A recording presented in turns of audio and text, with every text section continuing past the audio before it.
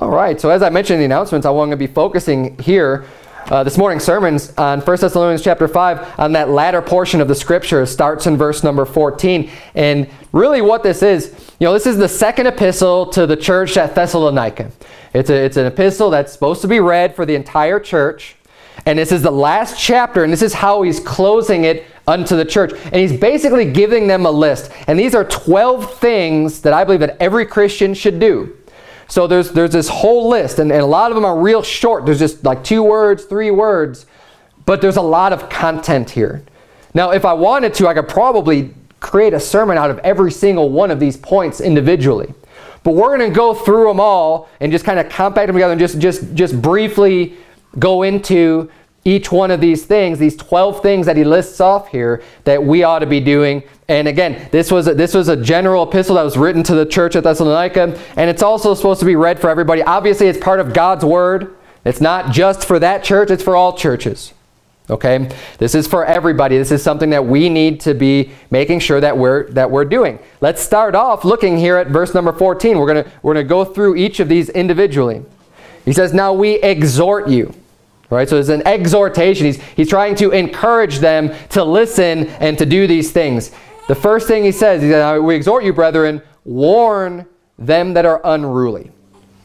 Very first admonition, he says, you need to be warning those people. Who are unruly? Well, someone who doesn't want to be ruled over, right? If you're unruly, you're not accepting the rule that's coming over you. You're rebelling against authority. Now, in this case, he's talking about rebelling against, God's authority. People who are unruly, people who are sinning and just completely disobeying God's word and just seem to have no care for it, right? Those who are unruly. Well, they need to be warned. What do they need to be warned of? Well, if they're brothers in Christ, if they're brothers and sisters in Christ, and you see, someone's coming to church and they're being unruly. They're living their life in a way that just seems to not really care about God, setting forth his laws and his commandments. We need to warn them. It's not a, and people can sometimes take this the right way, and you ought to be careful the way that you approach a brother or sister in Christ on issues that they may be having. Because look, we know we're all sinners. None of us is perfect. It's not doing it to the point to like bring them down and to lift yourself up and make yourself feel better because they're bad. That's not the point at all. But you do need to give, in many cases, you need to give a warning and say, look, you're saved. God's going to treat you as a son. It would be like, it's like my daughters. If one of them were to, if one of them's acting up and being real unruly and doing things that they know they shouldn't be doing, one of their sisters coming up to them and saying, if you keep doing that, Dad's going to spank your butt. Right? Just giving them that fear. Hey, maybe you didn't really think about this because you're too busy being unruly, but if you keep it up, Dad's going to be angry and he's going to spank your butt. That's the type of warning that we need to give to people. Like, obviously in not those words, but just saying, look, brother, this thing that you're doing it's not good. The Bible says that we should be doing this, and it's only going to bring trouble in your own life to continue down this path of being unruly. So that's something that we are exhorted. It's for the church. This is for the church. Okay, this isn't just this isn't to the pastor. He says, now we exhort you, brethren. It's Paul's epistle to the whole church, and he wants it to be read to everybody, not just for the leadership. Warn them that are unruly. It's giving a warning. It's not saying, it's not being mean and just overly critical, but you're giving them a warning. Say, hey, look. And it's not a warning that you're going to do anything about it. It's a warning that God's going to do something about it.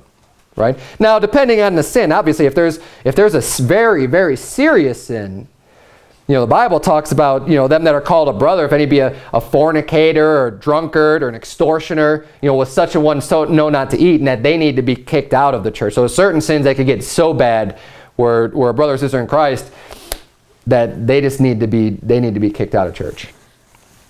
But, for other sins, when people are just, and you look at that word unruly.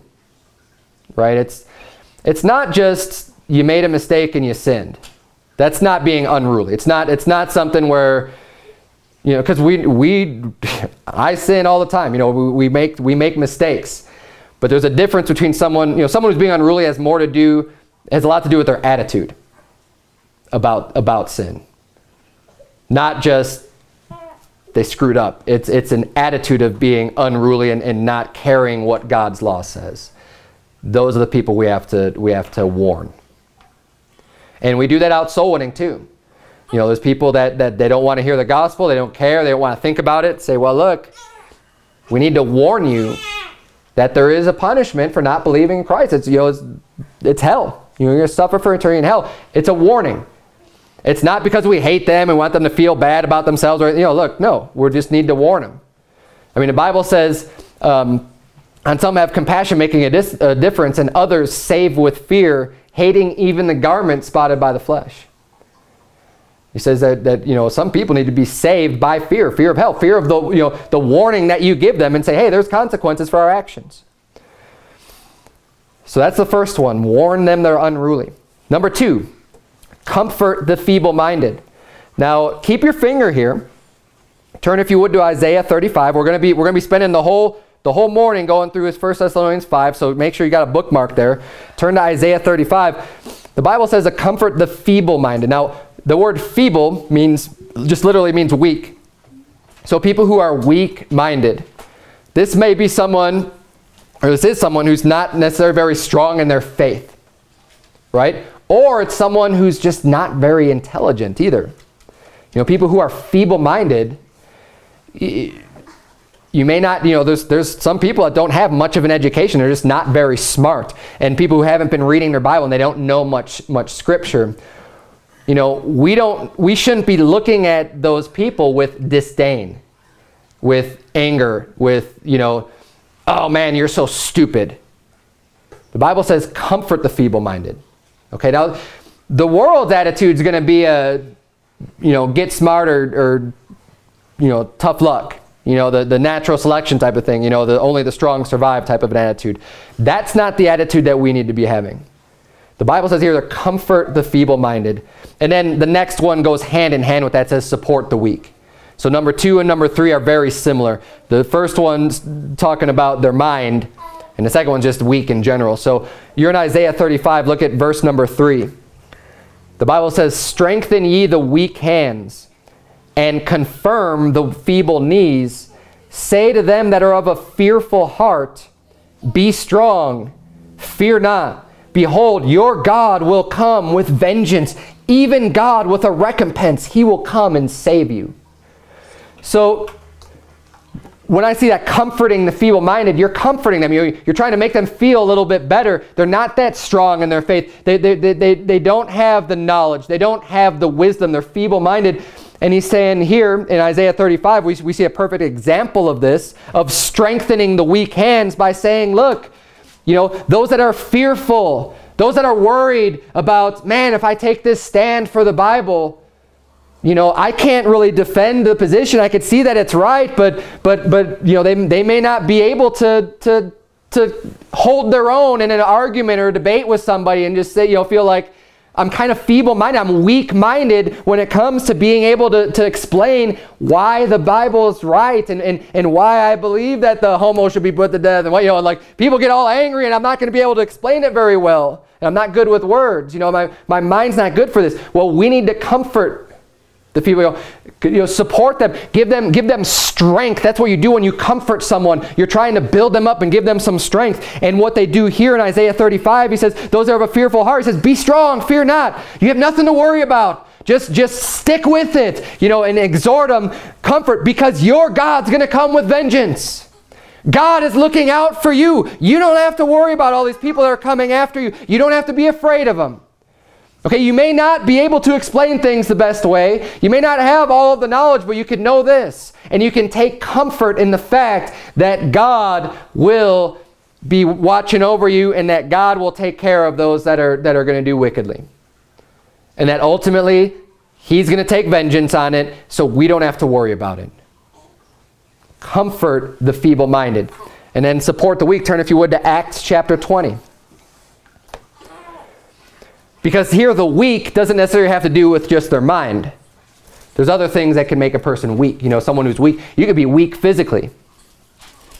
And the Bible says support the weak. We need to, again, the world's going to tell you only the strong survive. Well, not in God's house. We need to support the weak. The strong need to be there to help those that are weak. Weak physically, weak in their health. We need to be there to help each other out. We need to be there to support the weak. Look at Acts 20, verse number 35.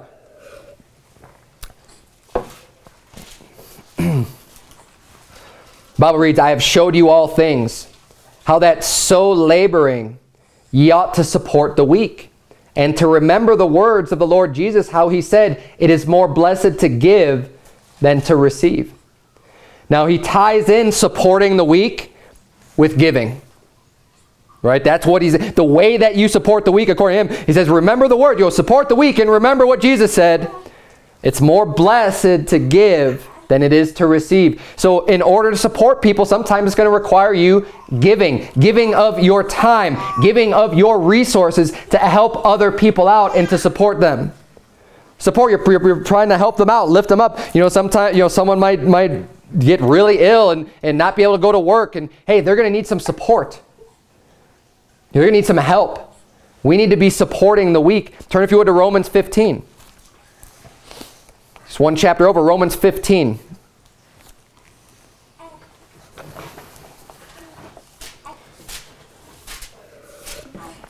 Again, we're looking at 12 things that every Christian should do. 1, we need to warn them that are unruly. We need to comfort the feeble-minded. Number 3 is supporting the weak. And we're looking at other scripture that supports this. Romans 15, verse number 1 reads, we then that are strong ought to bear the infirmities of the weak, and not to please ourselves. Again, it's a reference to it's more blessed to give than to receive. Hey, if you're strong, you need to be helping out and carrying that burden, that load that someone who's weak and just unable to take care of things, and not to worry about just pleasing yourself. Not just saying, oh, well, yeah, it's too bad for them. They've got all these problems. I'm going to go out and have some fun. Right? Oh, man, that's too bad. I feel bad for them, but I'm just going to go out and do whatever is pleasing to myself. No.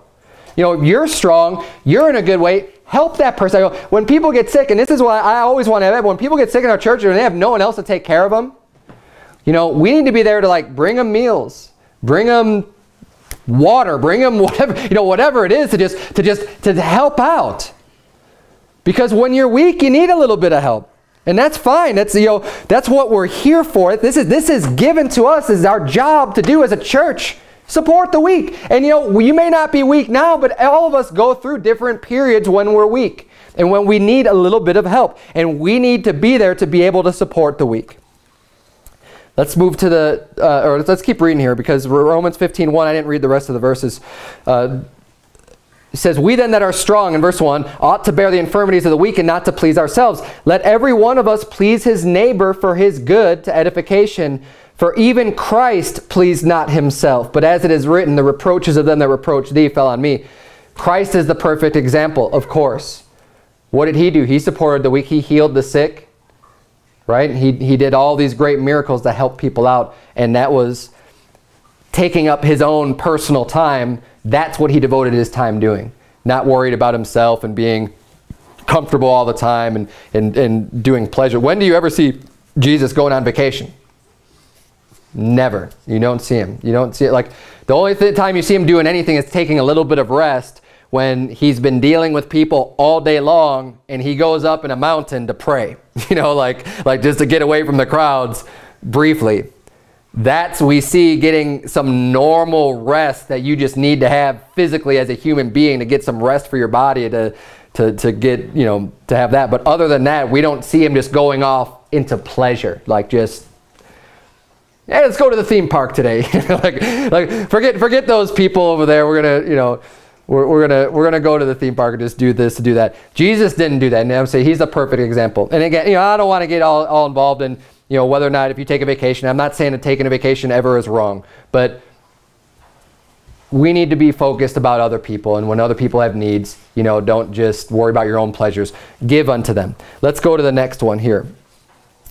So back in 1 Thessalonians 5. Hopefully you kept a finger there. We're going to keep going through these verses.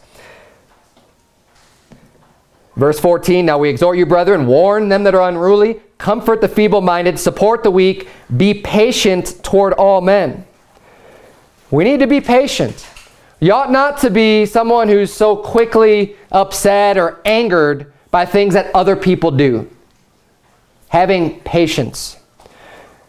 Long-suffering is a great word that the Bible uses for this a similar type of an attitude, where you can suffer long. When people are doing things wrong and you just suffer it, you allow it to happen, and just, you don't have to say anything. You say, okay, I'm gonna allow these things to happen, just as Jesus Christ did. You know, he suffered the shame when they were beating him, and they would put the bag over his head and would hit him and say, prophesy unto us, you know, who did it?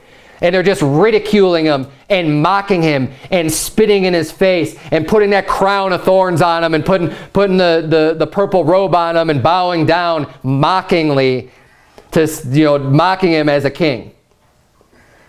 He suffered it to happen. He was very long-suffering. He's long-suffering to uswards when, you know, we're sinners.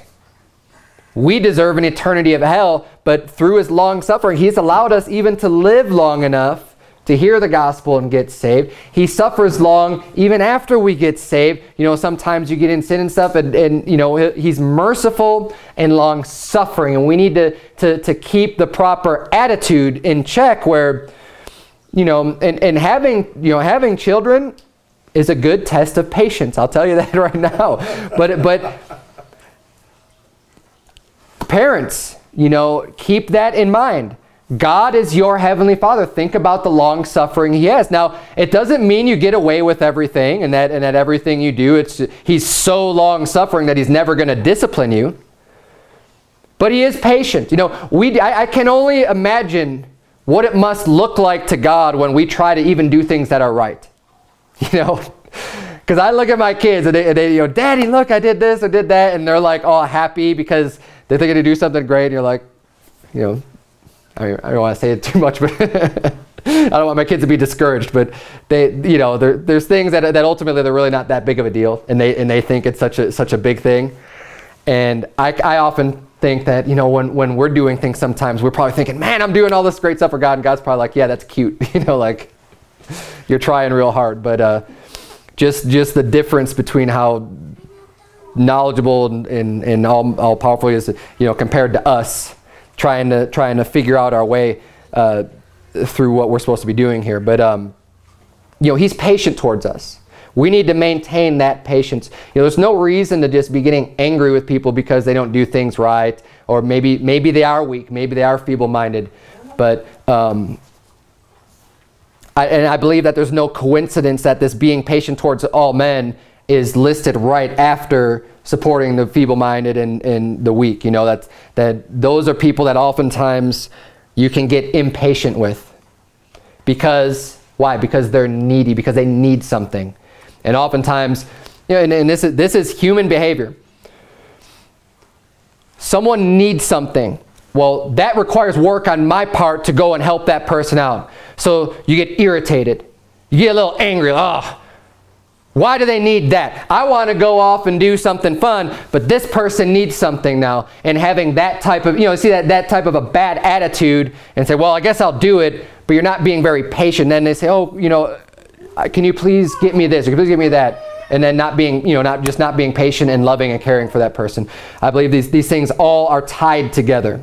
And that we ought to have the patience and say, okay, here's somebody, and having patience, especially if you've grown in the faith, with people who are more newly saved, who don't know the Bible that well, hey, you need to be patient with those people. They need to learn. You can't expect them just to know everything right off the bat. There needs to be time to grow. I mean, with my newborn son, I need to be patient with him. I can't expect, oh man, why do you keep going in these diapers? You know, can't you just use the toilet? You know, it's like, no. That, you know, that's growth. Obviously, he's not to that stage yet. And we need to remember that, you know, when you're much farther along, they need to grow, and you need to be patient and allow for that growth and to help with that growth. Help them along the way. Support them in their growth process, and help them continue to grow so they're not just stuck in the baby phase, right? Like if we're talking about a Christian, you know, but having the right attitude and the right heart. We need to be patient towards all men. Let's keep reading here in 1 Thessalonians chapter 5. Look at verse number 15. See that none render evil for evil unto any man. So he's not even talking just in the church. He's saying you ought not to be taking vengeance for things that are done wrong to you. Don't render evil for evil. When someone does you wrong, someone does, you don't need to go and get them back. It doesn't matter if it's someone in church or if it's somebody outside of the church. God does not want you exacting vengeance on anybody. We need to have the long-suffering, forgiving type of an attitude and let God deal with making sure all the wrongs get right. Amen. He will take care of all. He'll balance the scales out. Don't worry about it. God actually doesn't like it when you get involved and when you try to do that stuff. He might have to bring some discipline down on you because that's his job, and you're usurping his authority and his role and his responsibility to take care of those things. It's not our job to right every wrong. That's why the Bible says, to him that'll take your cloak, give him your coat also. Just say, fine, here, take it. I don't care. I'm not gonna to fight and get involved in this struggle over things that don't matter. And you do me wrong, I'm going to turn the other cheek and I'm just going to keep on doing what's right. Because God will see that. And it's just like, the children of Israel is a great example. When they would do wrong by God and he'd have to punish them. Well, when they were doing right and they were, seeking the Lord and getting rid of sin and trying to do what's right, when people would oppress them, God would take care of it. God would make sure, like there's times where entire armies were just wiped out by God without any humans doing anything, where they would God just made them, all fight each other or whatever, just completely saved and delivered them because they were doing what was right. And that they didn't have to worry, they didn't have to have that fear, because when you're doing what's right, hey, God will take care of those things. We don't need to render evil for evil. And now, look, should people be doing evil to you? No, but that's not your job to make sure it gets righted. Let's keep reading here, the same verse. It says, but ever follow that which is good, both among yourselves and to all men. So he reiterates the rendering evil for evil on any man. He's like, just do that which is good among yourselves and to everybody. Just do what's right. Verse 16, rejoice evermore. Now this is interesting because the Bible is giving us a command here. These are all commands on how we ought to be living. Right? Supporting the weak, warning the unruly, being patient. Rejoice. God wants you to be happy. God wants you rejoicing. How can we rejoice evermore? Well, first of all, we need not to be bitter about anything in our, where we're at in our life, and the cards have been dealt with us, and say, oh, well, this person's doing evil unto me. And having that, allowing that for you not to rejoice. See, when you leave the vengeance unto God, and this will tie in from that last point, you can still be happy. Because if you had to do it yourself, you're not going to be, that's not a joyous thing. And then you're going to have to, try to do it right, make sure when you're exacting vengeance, it's not going to be quite right. But when you can just rely on God, you can still be happy. You can trust and be like, hey, you know what? These wicked people that are causing all kinds of harm and pain unto others, you can still be happy knowing that God sees these things. And he's not just going to let it go and they'll just all be unpunished. Regardless of what you seem to think, it looks like people might be getting away with things. Hey, you know what? Their end is probably going to be hell. They're not getting away with anything. And that is way worse of a punishment than anything that you could ever do to that person. And you just need to be able to rejoice. So you know what? God's going to make sure that everything's right, that everything's good, and that he takes care of it all. We can rejoice evermore. But also in 1 John chapter, you don't have to turn there. In 1 John, in chapter 1, verse number 4, the Bible reads, and these things write we unto you, that your joy may be full. So he starts off the passage from 1 John saying, hey, we're writing all these things unto you so that your joy may be full. He said, we want you to be full of joy. And then in the next chapter, verse 1, in chapter 2, verse 1, the Bible says, my little children, these things write unto you that ye sin not. So first he's saying, I want your joy to be full. And then he's saying that you sin not. implying that by keeping yourself from sinning, you will have joy. Because when you get involved in sin, your joy is going to be gone. David, in one of the Psalms, David said, restore unto me the joy of thy salvation. When David, and this was after David committed that horrible sin with Bathsheba and had Uriah the Hittite killed, he was not happy. Did he get what he wanted? Yeah, you know what? He got what he wanted. He got a woman and got the other man out of the way. Wasn't happy at all. Not at all, because he was in sin, because it was a horrible thing that he did. He had no joy. He didn't have the joy of his own salvation. No joy when you get into sin. It looks enticing. It looks good. The devil's going to try to make you think, oh yeah, booze, get drunk, alcohol. It's a great time. Look at all these people, they're having so much fun. They're laughing. You will not have any joy in getting drunk. You'll have a fool's moment where you might laugh, but the end of that, you will be empty. You will not have joy. You're going to wake up the next day going, oh, what did I say? What did I do? What kind of stupid things did I do? And having no joy whatsoever. I made a fool out of myself. That's what's really going to happen. See, Satan doesn't want you to see the full picture. He'll just show you one little snapshot where everything looks great. It's all deceptive. It's an illusion. Sin, any enticement into sin is always an illusion. Committing fornication or adultery, same thing. It's that momentary, this is going to be great. And it never is. Never is. So if we want to be able to rejoice evermore, we need to try to keep ourselves from sin, because the sin's going to make you not have joy. God wants you to be happy, which is why he gave us these laws and these rules to follow, because if you are able to follow the instructions that God has laid out for you, you don't have to worry about being sad and upset. You don't have to worry about that being a problem in your life. People who are depressed and taking all these pills and these drugs because they're depressed and they have all these problems, they need to get in the Bible and just start getting right with God. Honestly, I mean that. The world might laugh at me and say, "Oh yeah, you're so ignorant. You don't know that they have a chemical imbalance." And all that. Look, if they get right with God, I guarantee you they will be much happier. They will not be depressed. When you go out and start serving God and start bringing people to Christ, look, you are not going to be depressed. I don't care who you are. But you have to follow God's plan. You have to do it the right way and follow what His Word say. Look, the Bible is not, it's truth. It's not a lie. These things write we unto you that your joy may be full. And that you may take Prozac. No. That your joy may be full. These things, it's written in the Bible. This is how you do it. It's an instruction manual. You don't need drugs to be happy. But we are instructed to rejoice evermore. Now I know that's real broad, saying don't sin. Okay, yeah, well we all sin. I get that.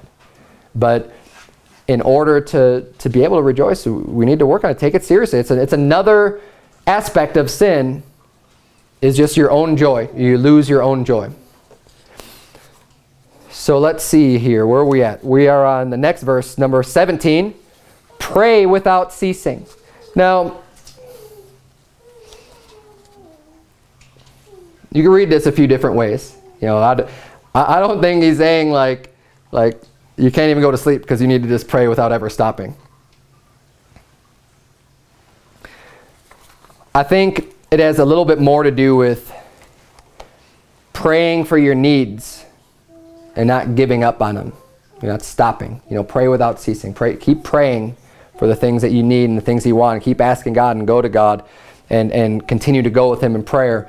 And and honestly, we should be praying a lot. There's a lot of part of our time where you are doing things where you can easily pray to God and ask Him for things. You could be driving somewhere. You could be standing in line at checkout at the grocery store. You could be, great opportunities to pray, because you don't even have to pray out loud. You could just pray in your mind and in your heart to God.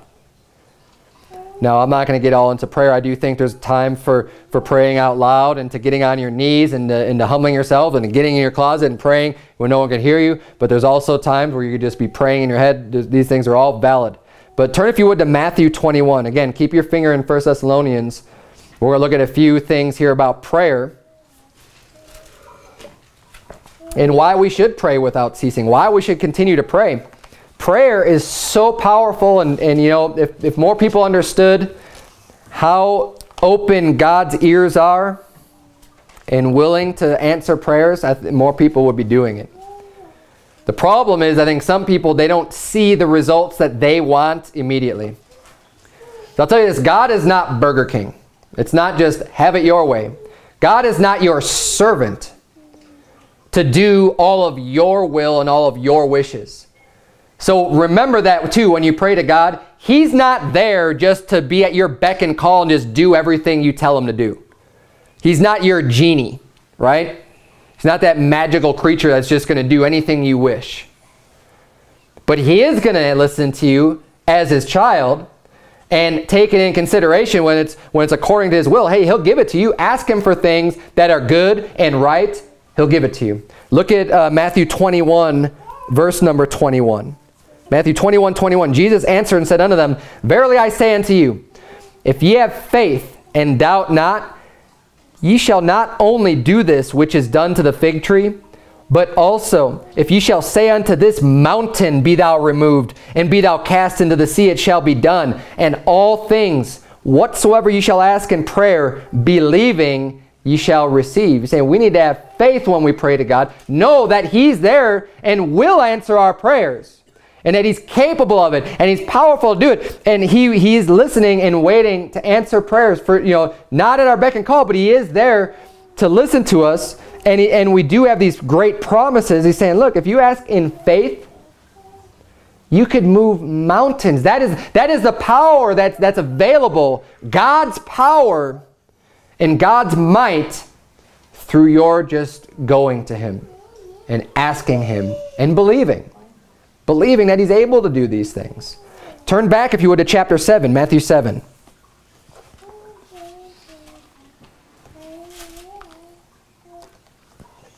Matthew 7, verse number 7. The Bible says, Ask, and it shall be given you. Seek, and ye shall find. Knock, and it shall be opened unto you. For everyone that asketh receiveth. And he that seeketh findeth, and to him that knocketh it shall be opened. Or what man is there of you? Now look, he just gets done telling us, if you ask, you're going to get it. Look, ask God for things. You know, ask God for the stuff that you need, and he'll give it to you. He'll hear you. He'll answer your prayers. Verse number 9 says, Or what man is there of you, whom if his son ask bread, will he give him a stone? You're saying, look, what father is there when your child comes to you and is hungry and asks you for some bread, you're just going to give him a rock and be like, here you go, chew on that. That's not going to happen. Verse number 10. Or if you ask a fish, will he give him a serpent? You know, something that's going to kill him? He's going to do something bad to him because he asked for some fish or for some food? He says, if ye then, being evil, he said, you are evil, and you know how to give good gifts unto your children, how much more shall your Father which is in heaven give good things to them that ask him? Therefore all things whatsoever ye would that men should do to you, do ye even so to them, for this is the law and the prophets. And I'm going to tie that in just a second. He's saying, you know, as a father to the child. Now look, is the father just going to give to their children every single thing they ask, no matter what it is? Just regardless of whether it's good or whether it's bad, and just say, you know, whatever. I mean, if your child asks you for something that's just not good at all for them, as a loving father and caring father, because you're looking out for them, you're not going to give it to them. Because you know what's better for them than they know. Sometimes there's things that you may ask for in prayer that God doesn't give to you because he knows that's really not what you need. You may think it is sometimes, but that's not what you need. But God does understand what you need and can still help you out with that and give you things that you didn't realize were the actual solution to your problem. And we need to go to him for that. And he's saying, and he uses this example of saying, look, if your child asks you for some food because they're hungry, you're going to give it to them because you're their father, because you love them. Well, what happens if they don't ask? Well, they're just going to sit there and be hungry then. right? Because, I mean, they're not going to be able to do it themselves. When we have problems, we need to just go to God. And when they're legitimate, when it's the good thing and the right thing, and we ask God for this stuff, hey, go to Him and ask Him. If you don't do it, you're not, don't expect to get anything. Go to Him and ask. And it's no coincidence also that I read verse 12, and he says, therefore, after he gets done saying, ask and you shall receive. What father is there? He's going to give, he says all those verses, and then he says, therefore, all things whatsoever ye would that men should do to you, do ye even so to them. For this is law and the prophets. So he's saying, you do what's right. The way that you want people to treat you, you do that, because God will answer your prayers. See, prayers are always, and I preach an entire sermon on this, are conditional in a sense. Like, the good child is, the father's going to hear a lot more that the good child asks for than the one who's just really disobedient and is an unruly child. When the unruly child asks me for something nice, I'm going to be like, no. You need to learn just how to be good and obey first, and then I'll start listening to these other requests that you have, and be a lot more likely to bless you and give them to you. Well, God's the same way. If you're just disobeying everything that He's already telling you, and then you go and ask Him for something, He's going to say, no, listen to the things that I told you to do first. And then I'll listen to you. You listen to me first, and then I'll listen to you. So there's things that we need to understand in our prayer life, if we want our prayers to get answered, that we ought to be doing. But the Bible says we ought to pray without ceasing and continue to go to God with things and rely on Him and trust Him and have faith that He is able to perform the things that He says He is. Let's keep going here. I'm going to hurry up a little bit. Verse 8. Or not verse 8. Point number 8. Number 7 in our list of 12 was pray without ceasing. Verse 18. In everything give thanks, for this is the will of God in Christ Jesus concerning you. So he's saying explicitly, this is God's will for you. Give thanks for everything.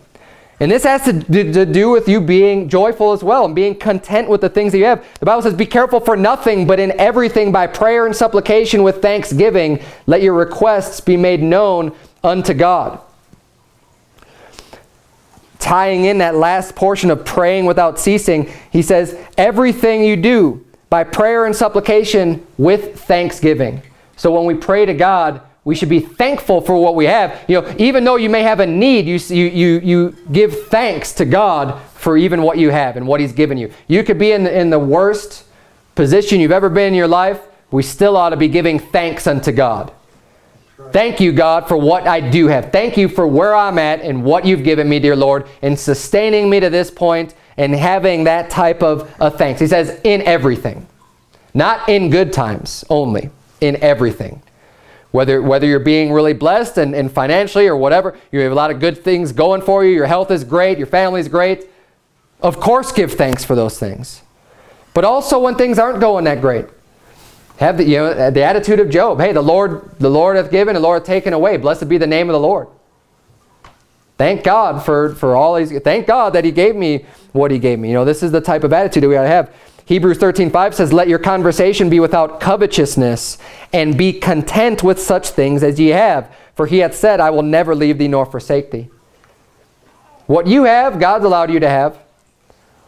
Don't be, this is something I teach in my children as well. Look, the food that you get in front of you, you ought to be very thankful for that. It may not be the tastiest thing. It may not be your favorite food. But you ought to be very, very thankful that you have the food that you have. Because God has blessed us with this food. God has given us this. And I don't care if it's not your first choice. You are going to live another day, and your body is not going to have to experience hunger because you have this food. We need to keep that, always keep it, and that's an easy example of food, but with everything that we have, no matter where you're at, no matter how little money you make, or no matter how much money you make, no matter what your living arrangement is, and no matter how small of a space you have, or no matter what physical things you have or don't have, be thankful for what you have, because you know what? God's able to take what you do have away.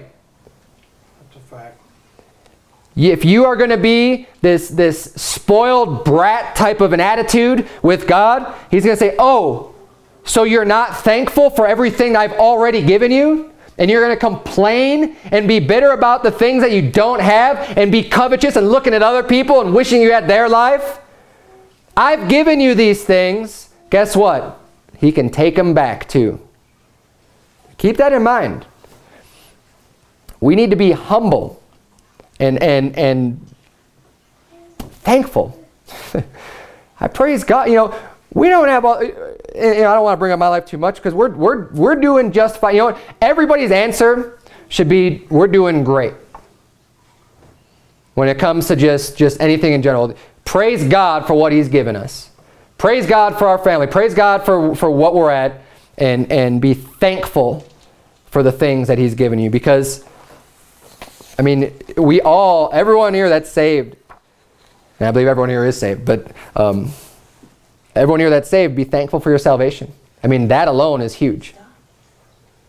And anything else along the way, I mean, you just be thankful for the job that you have. Be thankful for the everything in your life. We need to be in everything, give thanks, as the Bible says here. Point number 9, let's keep moving here. Verse 19, quench not the Spirit. So here's another warning, to quench not the Spirit. Now what does that mean? To quench something. So the Bible uses the word quench oftentimes when you, you think of commercials, right? Quench your thirst. When you quench your thirst, you're getting rid of your thirst. Right? You're real thirsty, you got a drink of water, this is going to quench my thirst, it's going to make that feeling go away, it's going to make that thirstiness go away. When you quench a fire, you're putting it out. Right? You have a fire, it's blazing, you put it out, you've quenched the fire, it's gone. Well, the Bible's saying that you can quench your spirit. You don't want to, see, God has given us His Holy Spirit. God has given us the Holy Spirit. When we do wrong, you're going to feel a conviction. You should feel that, hey, what I'm doing isn't right. The things that I'm doing, this is wrong. I shouldn't be doing this. But you know what? You can quench that spirit. You can continue to just do over and over again what's wrong and just ignore that nagging feeling, that spirit that's prompting you, saying, this is wrong, don't do this, and that feeling. You can get to the point where you quench that. I know this firsthand. After I got saved, I was still going out to bars and stuff, and I knew that it was wrong. After I knew that it was wrong, I still wanted to do it anyways. And you know what? After a while, you can dull the spirit to where you don't even think about it anymore. It's not coming up. You're quenching, you're putting that spirit out. That is very dangerous to do. Don't do that. We need to be mindful of the Holy Spirit of God. This is God trying to communicate with you personally, which is an amazing thing that He gave us anyways, the indwelling of the Holy Spirit. We already have His Word. We know what's right, but He's given us this extra gift of the indwelling of the Holy Spirit. Don't silence that feeling, that spirit from working in you and trying to tell you this is wrong, don't do this. Don't quench that, because over time you can quench that. Don't quench that spirit. That's gonna be disastrous for you when you learn, because you continue down those sinful paths. Look, sin when it's finished bringeth forth death. And that's the ultimate end of just because you like your sin, you want to keep doing it, and you quench that spirit. Well, the Spirit's the one thing that's helping you to change. It's going to be a lot harder than to get rid of those sins when you've already quenched the Spirit. Don't do that. Quench not the Spirit. Verse 19. Verse 20. Despise not prophesying. I think, again, these two go pretty hand in hand. Prophesying. It's not, when the Bible uses the word prophesy, it's not just talking about future events. Okay, the word prophesy, and you look it up for yourself, do a word study. Prophesy, it's preaching. Okay, it's preaching God's word. Sometimes they may have to do with a future event, and sometimes they don't. But we see the prophets, the Bible talks a lot about prophets. A lot of times the things that they said aren't future events, but they're still prophesying. They're preaching God's word. They're preaching the truth.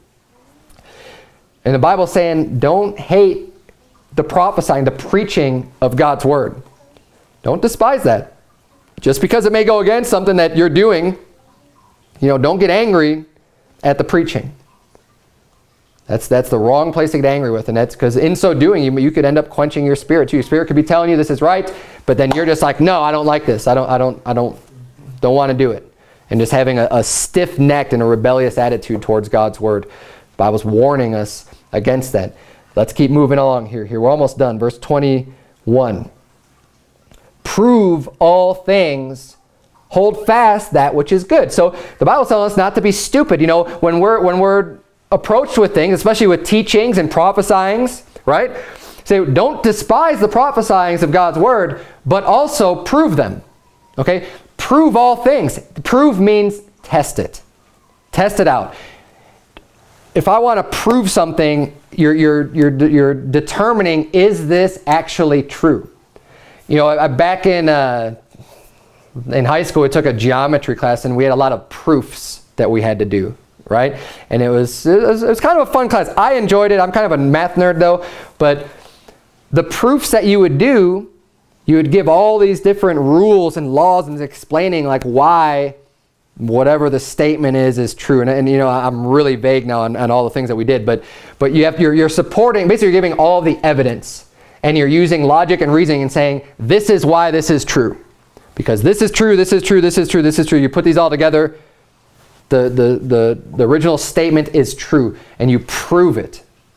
And in my preaching, when I'm standing up here and trying to tell you, hey, thus saith the Lord, God says this, the Bible says this, I'm not just speaking out of my own heart, I'm trying to prove it to you. That's why we turn to many different scriptures, and I'll try to explain, like, look, this is what the Bible means when it says, you know, look not thou upon the wine when it's red. It means don't look at it. That's an easy one. But there's a lot of things, because people will take God's word and try to twist it out of context, or they'll take one verse and they'll just preach an entire sermon, and they'll just tell you, oh yeah, God wants you to do this and that and this, and just give you all kinds of different things, and they don't prove it to you. Well, God's putting the responsibility on you to prove all things. Don't rely on me. You know, I try to help you out with that job and show you, look, the scripture says this and this. But even at the end of the day, you have to go home and say, did Pastor Burson take anything out of context? Because we go pretty fast through this stuff. We're flipping back and forth between pages. And, you know, people who are real slick can do this and be real convincing with it. But if you're not careful to prove what they're saying, they can get you into false doctrine real quick. By being subtle about it and just using certain verses that support their argument. And you know, obviously I'm not trying to do that, but the responsibility ultimately falls on you to prove those things. And he says, prove all things, hold fast that which is good. The things that are come out that are good, yeah, hold on to that. That's good. Keep that. But the rest of the stuff, you know, don't believe it. Believe what's proved, what's proven. That was number 11. So as I said, there's 12 things. So the last thing on the list here is verse 22. Abstain from all appearance of evil. We need to make sure that we are not only are we not doing evil, but that we are not even appearing to do evil. And this is something you need to be careful for, because it can cause problems with others. It's having a heart of not wanting other people to stumble and other people to fall. You can do things, you could say, well, I didn't do anything wrong. Here's a perfect example. Would be someone who, maybe you're dating somebody, right? Maybe you have a young man and a young woman, and they're dating. And maybe they're, you know, like they're old enough where they're out on their own, but you know, they're seeing each other, not doing anything wrong. They're not committing fornication, right? They're not doing things that would be a sin. But they say, oh, well, we live far apart from each other, so why don't you just come and spend the night here? Well, my friends, that's the appearance of evil.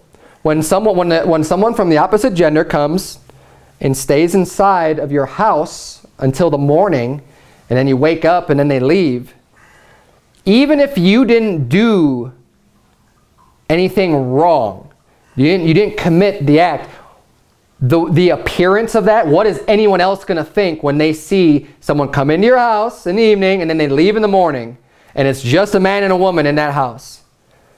and you're dating. That is the appearance of evil. And the Bible says not to do it. It's so easy to try to justify yourself in this matter. You can say, but I didn't do anything wrong. This is the easiest case to justify what your actions were. You say, I didn't do anything wrong. You did, because you just made the appearance of evil. If someone else were to say, look, they know you're a Christian. They know you believe the Bible, and that you say, we're not going to fornicate. We're going to wait until we get married and everything else. And someone sees that happen, your credibility's shot. Because it's the total appearance of evil. And that's just one example. But we need to be careful with all of these things that we do. That we're not, if I were to be, and this is one of the reasons why I don't go driving around with someone of the opposite gender. Just me and a person, me and a female going out and doing things. Like, for example, we're looking at new buildings, and the real estate agent that I'm using is a female. I'm not going out and getting in our car together and going in these empty buildings, and I mean, someone could just be like, wow, there's Pastor Berzins and some strange woman going together doing who knows what. That's where the rumors start. And honestly, that's the appearance of evil. Now, in addition with abstaining from the appearance of evil, we also need to not make provision for the flesh. We need to be on guard against our own flesh, against these other sins that can happen. For the man and woman that are dating and they come and they stay together, do you know how much that raises the level of temptation? To actually commit a sin? You're raising that up a whole nother level. If you had a rule and you never allowed that to happen, it's not going to happen. As soon as you let them in, though, if you say, oh, well, no, it's fine, we're not going to do anything. Yeah, you plan on not doing anything. But the situation can easily escalate and get to a point to where, you've already made provision. You're in your house. No one else is going to know. No one sees anything. You have then you have that weak moment, right? And this is what happens with people, that are married. They have these weak moments. But why do they have the weak moments? Because they've already allowed themselves to get alone in a situation with a woman that they shouldn't be getting alone with at all. We need to make sure that we abstain from all appearance of evil and not make provision for our flesh. So those are the 12 things that every Christian ought to be doing. Keep these in mind. I'll run through them real briefly as we close here. Warn them that are unruly. Give them a fair warning. Let them know that God will hold them responsible for their actions. Comfort the feeble-minded. Support the weak. Very important things. We need to not look on them as disdain, and be patient with them. Be patient toward all men. Number 5, see that none render evil for evil unto any man. Don't take vengeance on people. Let God do that. Number 6, rejoice evermore. God wants you to be happy. Rejoice. Be happy with the things that you have. Be content with the things that you have, and rejoice by keeping God's commandments and being right with Him. Pray. Number 7, pray without ceasing. Go to God in prayer. Make sure you're doing this, that you're going to Him and asking Him for the things that you need. Verse 8, in everything give thanks. Be thankful for what you have. Don't have a spoiled brat attitude. Number 9, quench not the spirit. When God's trying to get a hold of you and tell you what you're doing is not right, don't quench that spirit. Or, not only that, when God's trying to tell you maybe, hey, go give this person the gospel. I know I've felt that before. You see someone like, wow, there's a perfect opportunity to give them the gospel. And maybe you're alone with someone, you're like, oh man, I should give them the gospel. And then fear takes over and then you just don't do it. Hey, don't quench that spirit. God's telling you to do that for a reason. That could cost that person their salvation by you not opening up your mouth and boldly giving them the gospel. Just because you were a little bit afraid because you didn't know what they would say or whatever your fears may be. Don't quench that spirit. It's important. God's trying to tell you something for a reason. Number 10, despise not prophesying. Don't get angry at the preaching. If it's God's word, if it's what's true from the Bible, don't get angry at it. Number 11, prove all things. Hold fast to that which is good. Don't just believe everything you hear. Test it out. Read it in the Bible. See for yourself. Make sure it lines up.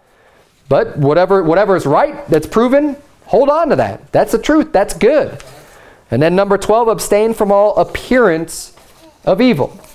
Don't even give people the opportunity to make up rumors and to think things about you because you're doing things that would appear to be evil. No one's going to see me walking into a bar, in the middle of the night and just, you know, like, what's he doing? Like, I'm not going to go use a restroom in a bar. That's me. It's one of the things that I'm not going to do. I'm not going to do it because it's an appearance of evil. Someone sees, oh wow, I just saw Bassett Berzins. Well, you know, it's 10 o'clock at night and he's walking in about that bar over there. What's he doing? It's appearance of evil. Let's bow our heads and have a word of prayer. Dear Heavenly Father, Lord, we thank you so much for your words and for all these 12 things that we ought to keep in mind, dear Lord. I pray that you would please help us. And, you know, I'm sure some of us are doing great with many of these aspects, dear Lord, but I'm sure we're all also struggling with others, dear Lord. Help us to identify the ones that we definitely need to work on more and that we could incorporate in our life better, dear Lord, that we can do these things that are pleasing in your sight, dear Lord, and that will ultimately bring us joy. In Jesus' name we pray. Amen.